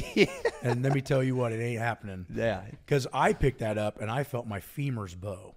And I still blocked it out and squatted. I mean, literally. I remember Ed Cohen's there. Yeah. It's in Chicago. And I've got my suit on and I'm a fucking bloated like 316. So good. Just weighed in at 308. And it took me forever to weigh that, and I even in a bad way. But that was just more bloated than I was fat. Yeah. I was just thick. And so Eddie's wrapping my knee, and I got to tell him to back the knee wrap off because he's got it so fucking tight that I can't feel my feet. And I'm like, that's a shitty feeling. For the 20 or 50 pounds that knee wrap's going to help, I'd rather feel my feet underneath me with 1,200. Yeah. Because balance is more important than having the spring. Yeah. With those kind of weights. Because you're talking, 4.5, 5 times body weight. I mean, whatever the fuck it is insane. And I remember crawling under the bar, and I'm trying not to look at it because, with 1,200, you got 150 kilo plates and then 45s, and it's like this much weight on each side of the bar, and on a mastodon, it's bent, and you're just like, holy fuck, right? Like it's a mind fuck at that point. Yeah. So I get underneath her and I pick it up, and as soon as I pick it up, I felt my femurs go. Like it wasn't a muscle feel. No. It was something I had never felt before. I picked it up and I could feel my femurs flex. And that's when I did that squat and racked it, and I don't remember doing the squat. The blood pressure was so high when I picked it up out of the rack, I cracked a bunch of blood vessels in my eyes just picking it up, and then I was bleeding out of both nostrils out of the rack just to lift it out of the rack. Pressure. And after that point, I realized I didn't have the ball sack to do that anymore. Yeah. Well, what else you got to prove after Nothing that? at that point other than just die. Yeah. So, 2012, that was 11. So 2012, I benched 600 with George. Yeah. And me and George and I can't remember who else was training with us at the time. We go to a local meet. It was over close to where Westside was. It was like at a Y, and I benched 600. And I sit down with George, and I'm like, I can take Kovacs's record for sure. So 2013, I do my first USPA walked out meet, no knee sleeves, belt only. Okay. I didn't want anybody to say fucking shit. Yeah. Because they're coming right at you. Well, the whole asterisk of that was, Conjugate only works for equipped lifters. Yeah. Oh, yeah? Okay. So the first time I go to a raw meet, I hit the third highest total of all time, my first raw meet. Fuck off, everybody. And I'm within 70 pounds of the world record. So I only need 70 more pounds in 3 lifts. So I squat like 788 because when I get there, I don't realize the USPA is a walkout meet. Yeah, that's so now I got to walk it different. out. But I came from the IPF, so it wasn't that bad. Okay. So I walk out like 788, dunk it. I just posted a picture on my Instagram. Yeah, I of saw it. that. Ass deep, shin straight as fuck. Yeah. Fucking raw, right? Oh, that technique doesn't work raw. Yeah, okay. of course. So I do that. But what I noticed was I got to the bench, right? And I felt my training, I had benched 565 for a triple in training. So I'm like, I got 611. Easy. Just thinking about it. Well, after the squat, my ass is fucking handed to me. I'm tired. So I go to the squat, I go to the bench press, I smack like 5 1/4 as a warm up, then go to like 572. And the 572's got like this little like hiccup. Like I get it, but it's heavy at the top. Yeah. Something's off. So I try like 606 instead of 611, and it fucking tanks me. And I'm thinking, what the fuck, right? So I pull like 750. I hit the 7th highest total or 3rd highest total of all time. And I'm driving home, and I'm like, the first initial thought process is you're not strong enough. You just need to get stronger. Yeah. But then I start thinking, like, I'm not fucking, like that squat kicked my ass. Yeah. And We're now in my shape. deadlift's down 20, 30, and because it's raw. Yep. And then my bench is down 30, 40 pounds. So I'm thinking, well, fuck, if I can just figure out how to get those numbers to be not deficient after a heavy squat. Yeah. Because remember, the world record in the squat was only 822. Right. So I'm already at 788, meet 1. Yeah. And so I go back home with this idea. I had just gotten back home from speaking in Australia, and there was this PhD student talking about pre-fatigue and performance enhancement. And they were doing all of these exercises, strength exercises, before rugby practices, and they were noticing higher EMG results, i.e. the nervous system was becoming primed. We call it potentiation now. Yep. And so as I'm driving home, I'm like, man, what about that potentiation shit? So I call up my friend Flex Wheeler. And I'm like, hey, Flex, if you were going to try to do stuff to just put on a little bit more muscle mass and get a little bit more condition, what would your rep range be? And he goes, dude, I never got in better shape than doing 20s. Yeah. And I was thinking, okay, 20, 25 reps. There's the rep range. And now I'm starting to think GPP. Okay, how long should I need to train to get in better shape? I'm thinking, well, if I could do something that makes me a little tired but not too fucked up, very similar to squatting a monster weight, maybe I should do something like 4 sets of 25, because I'm guessing with no breaks, that'd be about 12 to 14 minutes, which if you look at GPP standards, that's pretty close. So I started digging into my Russian books and saw Alexiev would swing a kettlebell for 15 minutes before he Olympic lifted. There you go. And now I'm like, now I have the time range, the rep range, and I know how to fill that time parameter up with a certain amount of reps. So I just go after it, but I control the variables. I only do it on the bench press. So I'm using like 35-pound dumbbells. I'm a 600-pound bencher. 35-pound dumbbells for 4 sets of 25, lat pull downs and triceps. And I'm mixing and matching, but that's what I do. 8 months later, just experimenting with it on the bench, I go to Raw Unity in 14 when I was on the front cover of Mark Bell's magazine. Oh, yeah. Power. And I break the all-time world record in the squat with 832, thinking, okay, do I have this fatigue shit figured out? 606 was like, bow! I should have done 633 that day. I killed Milanichev, all of them, in the bench. Fucking smoked them. And I'm just thinking, motherfucker, right? This whole time. A 3-piece work capacity thing. It was a conditioning factor. So now I have one of the highest subtotals in human history with 832 and 606. Raw. Like no wraps, nothing. And that was the meet I pulled my groin. So I was just lined up to have the all-time world record. I had to pull 722. My best at that time was 822. I had to pull 722 on the deadlift. I go up to my third attempt to pull it. I lock in. I'm in Florida. I'm not really realizing I'm dehydrated. I go to yank on it and bang, felt it pull right off the side of my pelvis. And I can't sit down. I can't really move. And I'm like, motherfucker, right? And the next day I'm black to my ankle from it tearing up here. Yeah, it's crazy. And anyway, I rehab it, ended up breaking the world record, but the next year. But the point is that I had figured out that work capacity was the problem. So I apply it with the squat. The next year, I squat 870 in a belt only. What was the if it was? First off, it's ridiculous. If it was, hey, let me just say, if it was press, lat, tricep, what was the squat kind of? There's a squat. So I had just started to develop the first models of the belt squat. Oh, okay. So now I'm doing 4 sets of 25 on belt squat because my theory is I don't need the back mileage. I need the leg mass and I need the leg drive, but I don't want the spinal compression. Like that. So the belt squat becomes the primary factor. Then leg curls, hamstrings at different ranges. So I would do bands from the top, bands from the side, and then machines of any type I could find. And then it was usually a bracing movement, a plank, a winning plank, a band crunch, a leg raise, something that was going to force my midsection to really brace it. Because the first thing I noticed when I went from equipped to raw was the fact that my bracing capacity was less because I didn't have that suit around me. Yeah, no, I noticed that. And at that same time, as you noticed, I was getting leaner. So I was starting to go talk to Serrano, and Serrano's like, look, the waist's getting smaller. I know you want to get stronger, and I know that's your goal, but we got to keep balancing this blood work.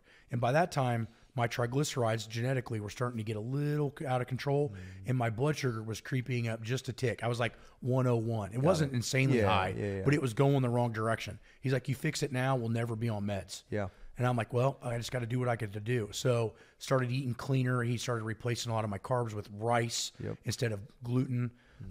We found out I had a dairy allergy. What was I doing to gain weight? I was drinking a gallon of chocolate milk a day. Yeah, of course. I think everyone has a dairy allergy, to be honest, right? Matt. But my point is like what it was doing to me was it's causing so much inflammation. But I think, well, I just got to do this and I'm gaining weight. I'm gaining fucking puffiness. I'm not getting any bigger. Right? And so I'm not getting any stronger. Well, when you're that inflamed, it all obviously hinders your lifting too. Because the whole fucking joints then you can't fucking recover. Because your body's just a fucking hot water balloon. And so that's a great way to explain it. So I start leaning out, and by 2016, now I got decent abs and like I got veins, and I'm 280. So I was used to weighing like 310. Now I'm 280. No, maybe 16%, 17%. So I'm like at perfect level, right? And so I noticed that my core, because my waist went from when I was bigger, 42 down to 36. Big difference. That I had to figure out a way to make those muscles work harder because I didn't have the center mass. Yeah. So people look at these Olympic lifters like Alexei and go, well, that dude's just a big fat guy. No, he's not. Yeah. That dude is building that center corset to withstand 500-pound snatches. And you have to be big in the midsection to be able to do that. Yeah, that's why, it's amazing, like, when I teach, like, a brand new lifter just how to force into their belt, just to create the load. Like, they go up 30 pounds, just like, wait a second, that felt way different. Once people I even had, there was a pro baseball guy that got onto some of my program stuff, and he had never even braced into a belt, like, on a front squat properly. And then he was like, what happens if I brace off the mound like that? It upped him like a few mile an hour just because he learned how to brace his core pushing off the fucking mound. It's all about proprioception. Your body learns how to press against something. Yeah. And then I personally believe you take the belt off and now you know how to do it. Yeah. The belt kind of is that external factor that teaches you what to do. True.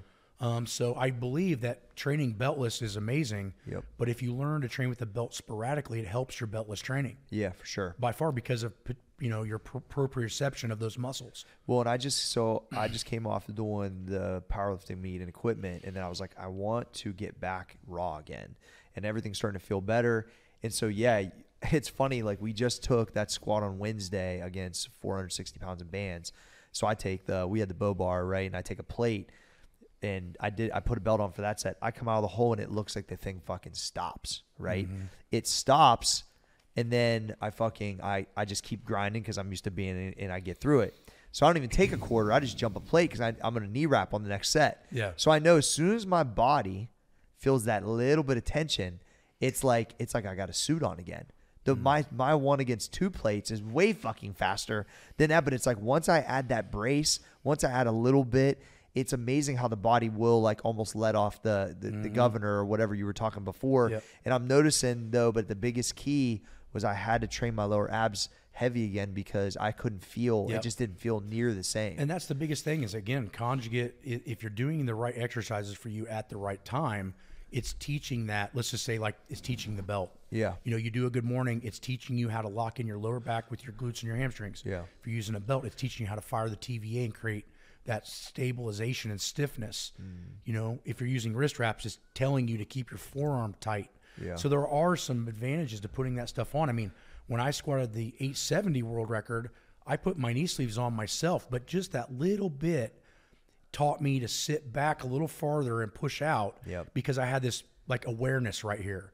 But that shit was probably helping 20 pounds if you're lucky. Yeah. You get my point? But it's almost like the kinetic tape thing. It's like once the body just feels that little bit, it'll fucking, or at least that's what they say. I don't know I don't know if that works or not. I don't ever use it. Most people I see with kinetic tape on, I'm like, I don't think you need that. But I think that's kind of the whole thought process around it, right? Once you feel like a little bit, because Bayless, I talked to him about it. He had some briefs that fucking looks like he had him since 1980. I'm like, dude, those things look like biker shorts. Like, I don't think he's like, just that little bit of tension though, it makes everything just feel like a little bit. So it's like, I think that's part of it. I want to talk about, I know that you and Louis hadn't had like a lot of interaction maybe the last few years before he passes away, but just talk about like, as he passes away, not only is it the body of work unbelievable, right? And you learn so much and then have taken it, further with what you understand from the books and the knowledge that you put in the gym. But it's like, what's it kind of overall mean for the sport, kind of you personally? Like, I don't know, just get kind of some feedback. I talked about this on Bell's podcast a couple weeks ago, and he asked me and was confused at first and then understood. And I think that with not only the passing of Louis, but the passing of Verkhoshansky, the passing of Medvedev, the guys we talked about that were the creators not only of Conjugate, but really understanding training in general. For sure. The passing of Dr. Fred Hatfield. Yep. I truly feel that 20 years ago, we were in a smarter place to work out. I heard this clip. Yeah. And the reason is because the guys that really understood, I mean, think about it. Verkhoshansky had multiple PhDs. Zatsiorsky, which is semi-retired right now, he's got to be close to 100 years old. He was the head of the Central Institute of Physical Culture in Moscow. He saw everything. Went to Bulgaria, studied those guys, helped the East Germans when they won all their records. Jeez. My point is that there's no money and there's no prize in anaerobic sports right now. Yep. Where they're getting rid of Olympic lifting in Olympics. Yeah, I hope that doesn't stick. Yeah. My guesstimate is it will, because the only countries that are good at it are the ones that have long-term preparation coaches, China and Iran. Yeah. You have to almost be in a conjugate system, or not a conjugate system, a communist system, in order for long-term preparation to actually happen. For some reason, we've adapted that with gymnastics and hockey. Yep. But we've never adapted it with anything else. It's if you're good, you're good. And if you're not, well, get the fuck out of here. Yeah. Louis took dudes that were shitbags that were going to jail and made them world record holders. That's the one thing that always drew me is like, we can build our lifters. I can take a guy out of the bar and I can make him elite. And that because I knew I wasn't elite walking around. Well, and that's what's amazing about powerlifting is that you may not be the most genetically gifted out of the gate, but if you train smart and you know what you're doing and you're focused and you have a long-term mentality, you can be very, very good. Yeah. You may not be the best ever, but you're going to be good. The guys that are best ever are going to be guys built like Hack and Eddie Cohen. Yep. You know, it's just only every once in a while. But the point is, what I love about powerlifting is if somebody really wants to put the drive, energy, work, and education in, they can be really good. Facts. And that's enticing. That always was to me, because I'm like, just like anything else in my life, I just stay at it long enough. I'm going to figure things out. I learned things today. I'm going to learn things. That's why, like, I never was thought any close that I thought I knew everything. I'm like, all these old guys, I would bring in, like, if we couldn't figure out something in our group, like, Tony, come in and watch these guys. Anthony, come in and watch these guys. When Luke came by, I'll come back and watch it. Like, I was always open-minded. They're going to grab some because they've seen guys like Chuck, like, to me, it never made sense not to invite that in. You know what I mean? So I think with that being lost, I think we're taking a step backwards. And I think the other thing that's made it go backwards is social media. I agree with Everybody wants that immediate, well, it's not about the complexity of the education of the program. I want it now. Yeah. And we all know that strength at a high level doesn't come now. And anybody trying to sell you that, you need to fucking run. Yeah. Because all he's going to set you up for is a wheelchair. Yeah. You know what I mean? And that's the biggest problem. And so with those pioneers, I'm trying to step up. Hopefully this book is allotting me a PhD. That's so cool. So that'll be cool. I'm trying to do the best I can to be the next Hatfield, the next Louis with a higher education. Your content's been amazing, Matt, that you've been putting out. The content I'm really trying with the YouTube videos to give people as much as I can without throwing my business under the radar. Sure, of course. But the point is like, I don't see a lot of guys really doing that. They're either in fitness because they want to be famous or make money, which I understand. But you still have to have a core value that makes you underneath that shell very, very non-expendable. And the problem is, if you really dig deep on, I'd say 80% of the fitness guys that are famous right now, they have nothing to offer you. They're genetic freaks that have done super simplistic things and think that simplistic things are going to work for you. And in reality, that's just not the case. And so, I remember clean as day, one of the best things and I said this on Bill's podcast, I squat 700 at 20 years old. Okay, so that puts me at one of the top guys in the juniors in the country. Yeah. And Eddie comes up to me because it's close to Chicago, the meet, because I'm from Indiana. And he goes, man, that was an amazing squat. He goes, if you can hold on for another 6 or 8 years, you're going to be way over 800. Wait a minute. You just said 6 or 8 fucking years. Yeah. Not next meet. Yeah. That's what everybody wants. Not in 3 months. Yeah. But my point is what made me great was that I didn't give a two fucking shits on how long it was going to take to do it. I like to train. I like to know the process. Yeah. The end goal was not in my radar. Sure. That was just a byproduct of being good. What I always try to explain too is that what you walk through and some of the history things that I told you about the gym, if that's not the backdrop, none of this other stuff happens anyway, Matt. No. The businesses don't grow. The online stuff doesn't work. Like, it's because I really care about it to that level. I fucking love it. So if Cory hits the lottery tomorrow, I'm still training the next day. Mm-hmm. I'm still like, and when guys come in and out of the crew, oh, I can't make it on this day or that, I'm going to be here tomorrow. Like, it's just what I do. Mm-hmm. And I do want to get better and I want to get stronger. And I still think I'm on the front side of things I can accomplish later in my career. And it's like, when people start to realize, and I'm not selling them some fast shit. Mm-hmm. That's the thing, is somebody comes into my program, they're like, you want me to lunge? What? Yeah. Like, you know what I mean? So it's like the things that, when people really dive in though, they're getting really quality results though, and there's long term. But the problem is that the long term people, and you'd almost rather have them anyway. Yeah. But you look at all these guys. That's why you and I have a couple of 100,000 followers and not a couple million. I know. That shit bugs me, but it is the truth, though. Oh, I get frustrated 100%. as fuck over it all the time. Yeah. But again, you know, you get the people that you should have anyway. Agreed. Because you could have 3 million, but if they're all shitheads, Doesn't matter. and they're not going to help you with anything, and they're just there for free shit, then what do you want them for anyway? No, I agree with that. And so my thing is I think, you know, I just got really lucky that I was in a schooling scenario where the best in the world were my teachers. Yeah. They were all the innovators in the NSCA. At Ball State. Yeah. So Dr. Kramer, he was the founder of the NSCA. Yep. Dr. Pearson was the founder of the NSCA. I forgot Kramer was there when you were there. Yeah. Jeez. Dr. Volek, big nutrition guy, was there at the time, probably the top nutritionist in the country. My point is that I just got really lucky. Now, a lot of people don't know this background, but the reason that all those guys were at my home school was because we had contracts with NASA.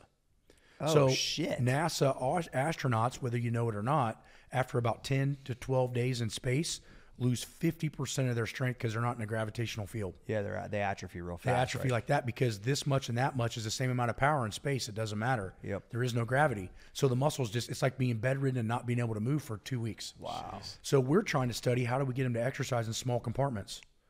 So Dr. Newton, Dr. Kramer, and all them were tasked with that with unlimited budget. Wow. So I like that answer. Unlimited budget. well, yeah, I mean, you're dealing with NASA and astronauts. I Yeah. mean, it's not going to be like Yeah. you're getting a budget from the high school. Yeah. You know what I mean? So High school boosters. But as you know, around that time, they stopped flying a lot of astronauts, and then the funding dissipated, and then Kramer left and went to UConn. Yep. And they all dissipated. But at that time, I got really lucky, and that's why if you go on YouTube and type in Matt Wenning NSCA, I've spoke there 6 or 8 times. Why? Because all of my professors started that fucking shit. So it was an automatic shoe-in for that. But again, being at Ball State at the time I was at, being at Westside at the time I was at, and then being smart enough to really pick up what to use and what to throw away. Yeah. You have this perfect storm that probably nobody's going to be able to ever see again. I mean, in my opinion, because most people that are going to school right now for kinesiology or exercise science, what did their professors ever do? Yeah, no, it's Jack true. shit. Yeah. I mean, Kramer I remember searching out Kramer when I was an MP for studies. I know he's and fucking boss. Kramer's the most He come to Ohio State. Yeah. He's there now. Yeah. Well, he just retired. Yeah. He retired, I think, last year. But the point is that he's been the most publicated, No question, researcher in the fucking ever. He's in. I don't even want to know the number, but it's like 600 fucking papers. Yeah. It's something it's insane. Unbelievable. You look up strength training. He's like the MJ of that shit, bro. 100%. So long story short is being with those particular people at that particular time gave me a very good base to grow from if I was willing to learn. Yeah. And I always kind of think about my opportunities the same way, is that when I was able to hang around Westside enough to get a clue, because it made me a way different trainer, obviously, and understand, and then being able to specifically ask Arnold about a bunch of the shit they did. And that's why my kind of claim is I'm the only guy that really has got to learn from them each individually, personally. And that was, and also just understanding how they operate. See, I think that's the thing, is like learning from a book or a video is way different than learning in person, right? Absolutely. The first fucking time you walk into Westside, you realize there's a lot of different shit going on than what you was reading, right?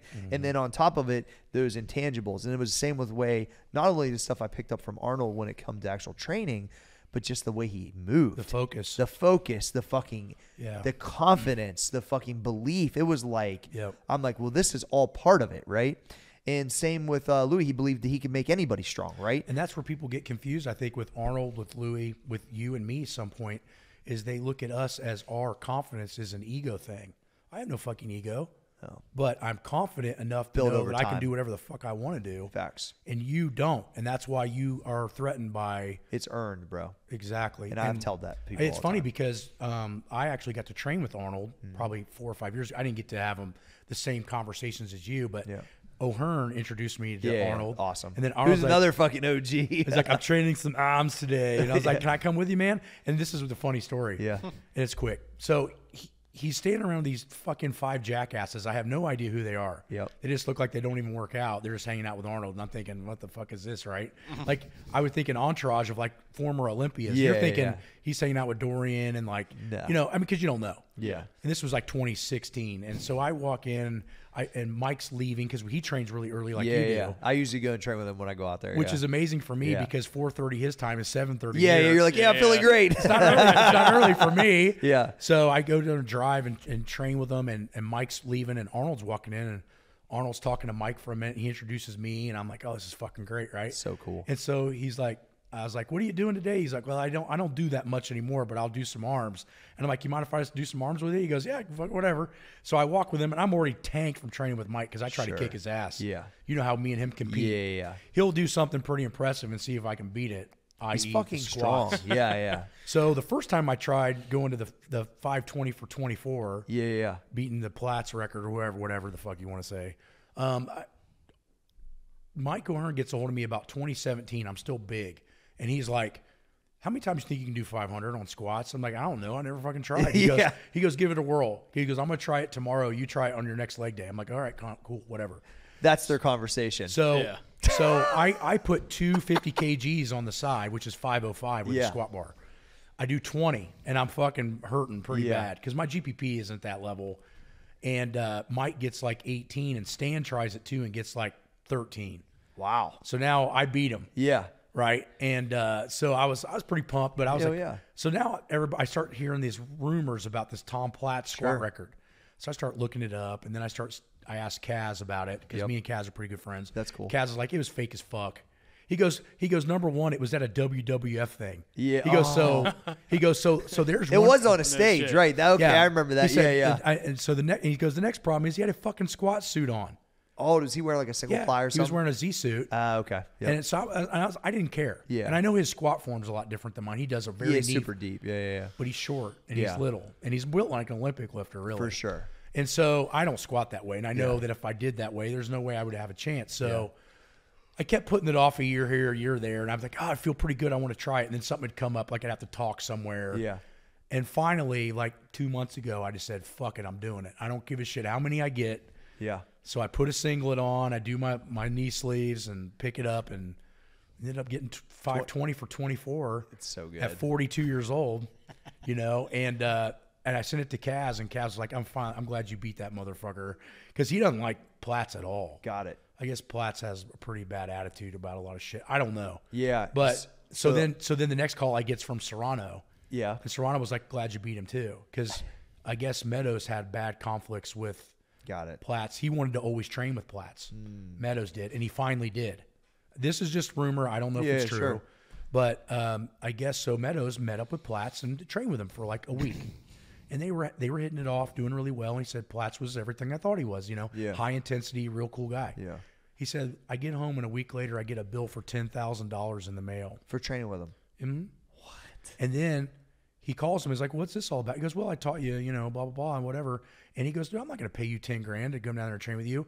And he said Tom Platts never talked to him again. That's so weird. And I was like, that's fucking weird. So I was never a big Tom Platts fan. Obviously the squat videos I thought were amazing. Yeah. But there's a lot of people know there's 3 versions of Pumping Iron book, like original versions. There's the version with Ed Corney on it, which everyone's seen. There's a version with Arnold on it, and there's a weird version with Tom Platts on it. That's actually in color. And so I've kind of collect these things. And so I ended up with all 3 versions. Well, Ed just passed away, but I had his signature because he was always at the Arnold side for $20. Very cool, right? Arnold I obviously had because I worked with him, and I made sure when I was working with him, I got it done. Tom Platts wasn't in anything, bro. I carried this book around at every fucking Olympia, every Arnold Classic, and I run into his ass just in passing at the Olympia like 3 years later. And I'm like bothering him like, look, dude, I've been carrying this fucking book around for years. Finally run into his ass and he signed it. So I think I'm one of the only people that have all 3 versions. Probably. You know what I mean, that are actually signed. Probably. But the Tom Platts one was the fucking hardest one. Yeah, he's kind of a recluse, but I think for the reason being you don't see him at those things is because he asks people to pay him exorbitant amounts of money to show up because he thinks he's a legend. And he is. He is a legend. It's just like anything else, though. Small circle legend. Yes. You're not a big circle legend. No. And so I just thought it was interesting. I had 4 or 5 people that I look up to call me and go, good thing you beat that motherfucker. And I was like, well, they were real weights. Anybody wants to come and see him, I marked them. I'll show them to you. I weighed them all in, So the point is like I was glad because it was another goal that I had to break. And I felt that I did a really good job at doing it. It was weird though. My conditioning was so good. What really gave out was every muscle in my body. It was almost like the lactate was just so fucking high in my entire body. I just started to shut down. Yeah. Because when I racked it at 24, what you didn't see is I'm on the ground for 15 minutes. I can't move. Like I literally cannot fucking move. My body's in like full, like just almost like death mode. You know what I mean? Yeah. And I was like, man, I haven't felt that since that 1200 squat. That's fucking amazing. So I was impressed to do that, but it was kind of one of those things where I was kind of like, all right, what's the, maybe not the last hoorah, but what's the one thing I can take to the fucking moon that I think, you know, because what's his name? A couple guys just tried it and they couldn't even touch it. You know, Joe Sullivan tried it, got 20 and got hammered. A couple other guys have tried it. So to hit 24 at 42 years old, bro, at 6'1", it's 500 pounds, bro. Yeah, 520. You know, that's the other thing is like, well, Tom Platz had 525, and I was like, who gives a fuck? Yeah. Like it's anything over 500 for that many reps is insane. Insane. You know what I mean? So whatever. Well, Matt, first off, this was fucking amazing. This is awesome. It was. I learned a ton. I appreciate you spending the time. Where can everybody find you at, bud? Well, you know, my website's winningstrength.com. We have online coaching where we customize everything. Oh yeah. All the online coaches I have all have master's degrees or NFL experience. Oh wow. That's sick. Or they've worked with humongous people. I'll give you an example. My other guy, Colton, that does online coaching, he is the assistant track coach right now down south with the guy that they gave the medal for that beat Ben Johnson, Carl Lewis. Okay. He's working with Carl Lewis. The other guy's one of the head strength coaches at Kansas. The other guy played for the Dolphins and the Bengals, and me. Fuck yeah. That's pretty strong. That's the online coaching. Solid resume. And you're really doing well with the equipment right now, the equipment's doing really well. The manuals are doing amazing. Yeah. And the manuals are everything that I have personally done with myself and at least 100 people and all got positive results. It's not like some theory. Yeah. So we have a hypertrophy, power building, which is like a mixture, kind of like how we train. Pure powerlifting. We have cutting manuals. That got me down from 308 to 259 at like 11% body fat a couple years ago. So basically what I do is I'm like, I'm doing this anyway. Why not write it the fuck down? Yeah, I believe in that. And then I just basically go find my references and show people, hey, look, this is the smartest way that I know how to train. Then the equipment, you know, we build the best belt squat. They're in a bunch of pro teams now. That's cool. We're at the Lakers, the Eagles, the Panthers, the Jaguars, the Bengals, just to name a few. Princeton has them. Kansas has them. It's just to name a 10. Yeah. I fucking love it. Yeah. That's sick, bro. So with that, and then, you know, obviously we have some merchandise stuff, but we don't do long, big lines of it. So I'll run a thing of shirts, and when they're sold out, they're sold out. But then we have the gym down in, so Real Matt Wenning at Instagram.